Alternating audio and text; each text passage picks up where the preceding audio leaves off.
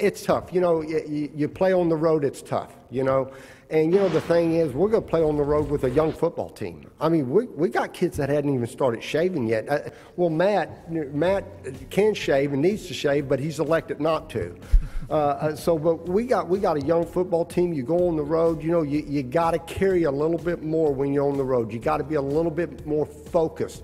You've got to really be tuned in and be ready to compete. It's not ever easy winning a college football game, but it especially gets difficult to go win a college football game in somebody else's backyard. We just got to listen to Coach Schultz here for a bit, and he seems like a very charismatic guy. He says he wants to be super hands-on with you guys. What is the excitement level surrounding the program?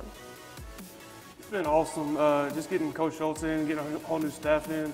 It's been great for us.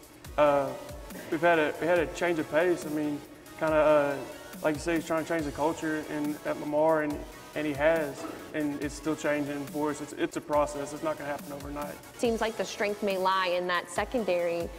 Would that be true? I believe so, but we have a lot of great young guys. Coach Schultz done a great job recruiting, and the young guys, we do a lot of extra work. Me and Devon is the leader of that group.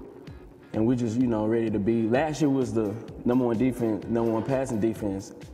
And we had Brendan Langley last year, but he's not here, so we had to, pick the standard up and move on and